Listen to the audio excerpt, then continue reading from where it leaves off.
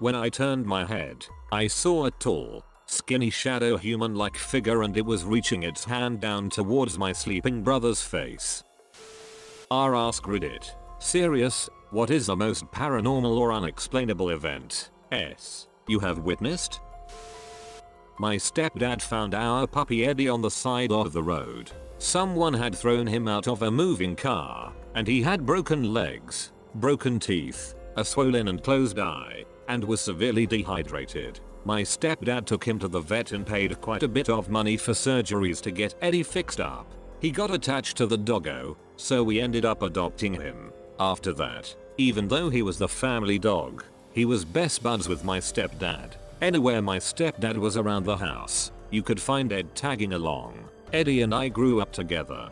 He died while I was in college, and my parents buried him in a pet cemetery. Since it was sort of sudden and I was far away, I didn't get to say goodbye. A few months after that, I had a dream where Eddie comes and find me. His hair is matted and dirty, and his flesh looks kind of rotted, but he's wagging his tail and seems really happy to see me again.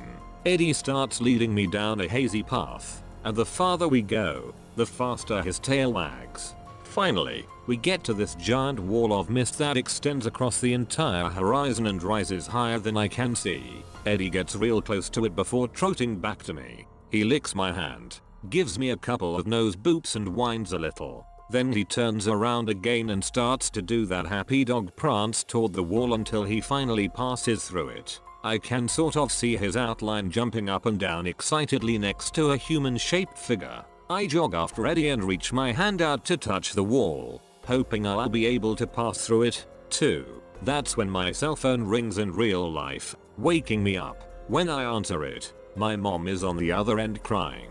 My stepdad had just died of a heart attack. After my mother died, I went to her grave a few times a week. I usually had my kids with me, and this one day as we passed all the older cemeteries, my eldest son, who was 6 at the time, asked Mom, "What are all those people waiting for? Why are they just standing there?" The cemetery was empty and not a single human was there. When we got to my mom's grave, he held my hand and said, "Don't worry. Grandma is with mom and they are happy." Mom was my mother's sister who passed away before my husband and I were even married. My son knew nothing of her or what we called her. He also would tell us when someone had died in a house.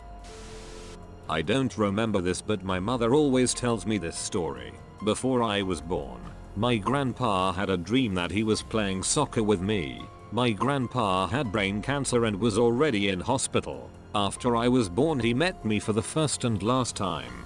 Again, he told my mother again about his dream. 2 weeks later, he passed away. When I was 2 years old, I was in a club with my parents. It was lunchtime, so my mother asked the nanny to get me for lunch. She comes back and says, "He said he won't come.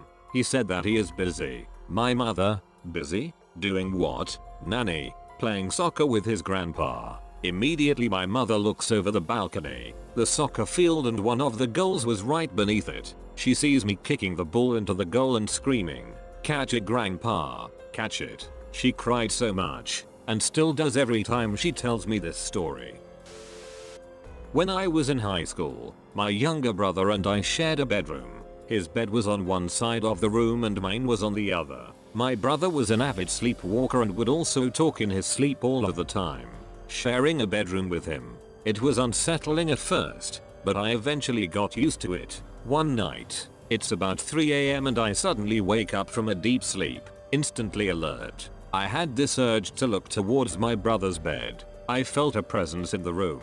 When I turned my head, I saw a tall, skinny shadow human-like figure and it was reaching its hand down towards my sleeping brother's face. Its hand got maybe an inch away before its head jerked to the side and looked at me, staring at it, frozen. The shadow then faded and moved up into the air, vanishing through the ceiling. Immediately, my brother shot up out of his bed, stood, and walked to the light switch. He turned it on and looked at me. In a very calm and solemn voice, he says, "Did you feel it? Did you feel the hands?" He then turned off the light and went back to his bed. I hid under my covers the rest of the night. My brother doesn't remember any of it. A few years ago, about a year after we moved into our house, my mom and I were home alone with our dog. I was in one bedroom and my mom was in another right across the hall. I heard my dog's toy squeaking down at the end of the hall, so I figured she was playing with it. No big deal. Then my dog came running into the bedroom without a toy, but the squeaking continued. My dog was running around like crazy, in and out of the bedrooms as if she was trying to figure out where the squeaking was coming from. I figured my mom was teasing her, trying to get her to play. It continued for a few minutes and my dog was getting crazier and crazier until my mom called across the hall for me to stop squeaking the damn toy, you're making the dog crazy. So I stepped into the hallway and said, I don't have the toy. I thought you were squeaking it. At this point the squeaking had stopped, and we were both freaked out, standing right next to each other with the dog sitting between us. We looked down the hallway and the toy was sitting there, nothing touching it. Suddenly it started squeaking like crazy, as if someone were jumping up and down on it. The hair on the back of my neck stood straight up and I was frozen in place. My mom almost started crying. The energy was just so weird, I can't even explain it. Turns out the previous owners had a dog that died in the house, and they told my parents that the ghost of the dog comes around from time to time. Now, I've always been iffy about the existence of ghosts, but I swear that ghost dog was playing with my dog's toy.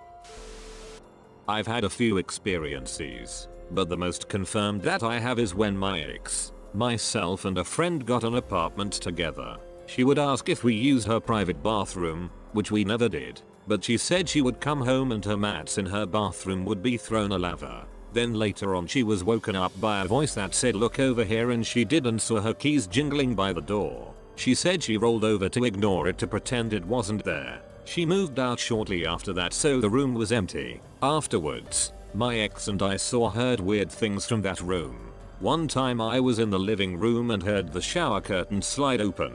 The door closed on its own. Heard movement that shouldn't be there. My ex started using the closet in that room to get changed while I was sleeping since he had to be up at 3 AM. He said one morning he went to get his uniform and his clothes moved around before he touched any of them. After all of this, a friend and I hung out in the room with a recording device trying to do ghost hunter sheet. We did capture some noise from the bathroom, but the only voice recorded that wasn't ours said shut the door. Thank you all for checking out my spoopy video. If you enjoyed and would like to see more, drop a like and subscribe to the channel. Also take a look at these other videos below. See you next time. Stay spooky, y'all.